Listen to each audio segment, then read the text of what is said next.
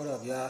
Knowledge the Raven, 2468, coming at y'all. Just want to first of all give all honor, glory, and praise to the Most High, to my Father, God, Abba.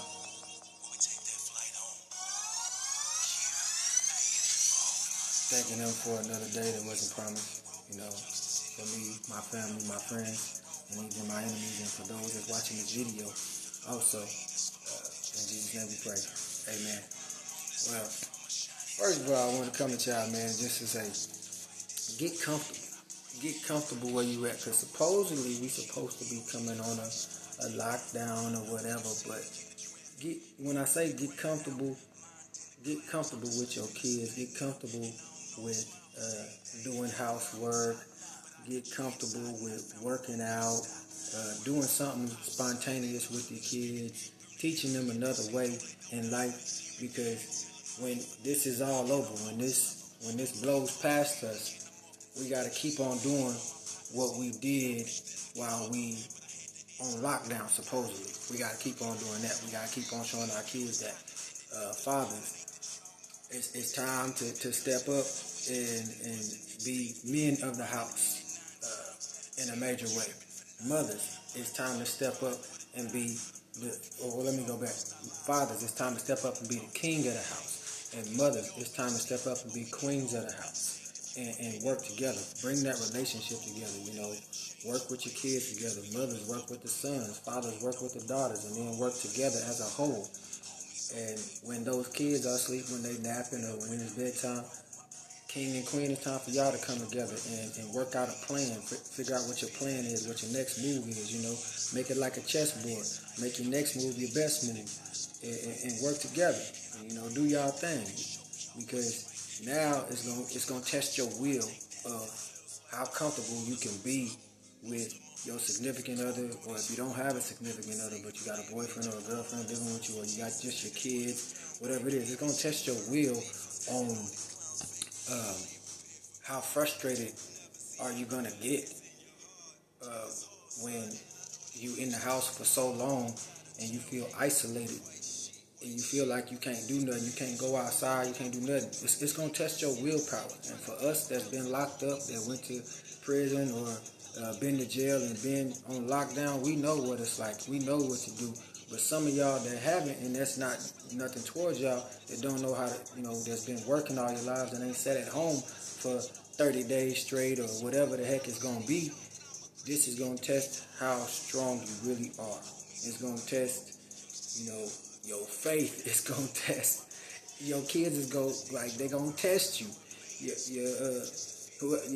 Your spouse is gonna test you, and you gotta stay strong. You can't snap on them.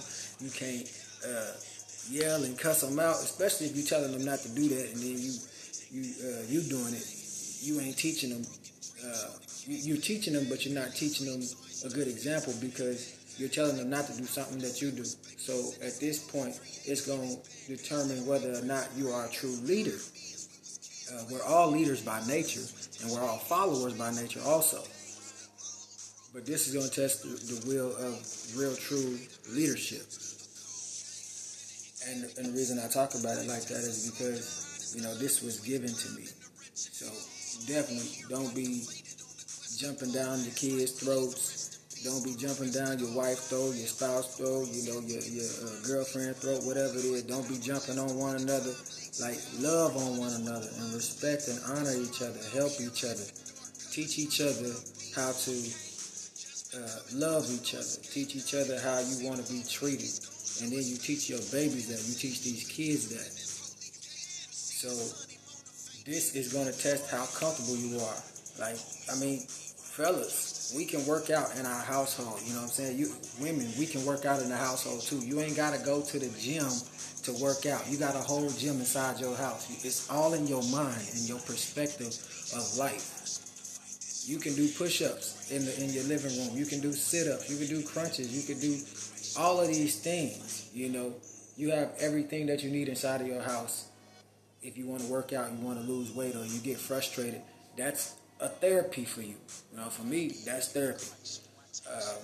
Also, for me, I like talking to folks. I like to tell my story, and I like to hear other people's stories because it's therapy for me. It's therapeutic for me. I don't know what it is for you, but at the end of the day, whatever works for you works for you. But most definitely, you gotta get comfortable with each other. I said it again, kings and queens, when them kids leave the house, y'all still gonna be together. Y'all gotta know how to deal with one another. And you can't be dealing with each other by putting your mouth on one another in negative ways, because all you're going to do is run somebody off or tick them off if they don't know their own anger. If they don't know how to deal with that, then, you got to be the one to step up and bring that down. And I know a lot of y'all probably tired of apologizing about stuff that you did in the past or that you did. Choose to make the right decision.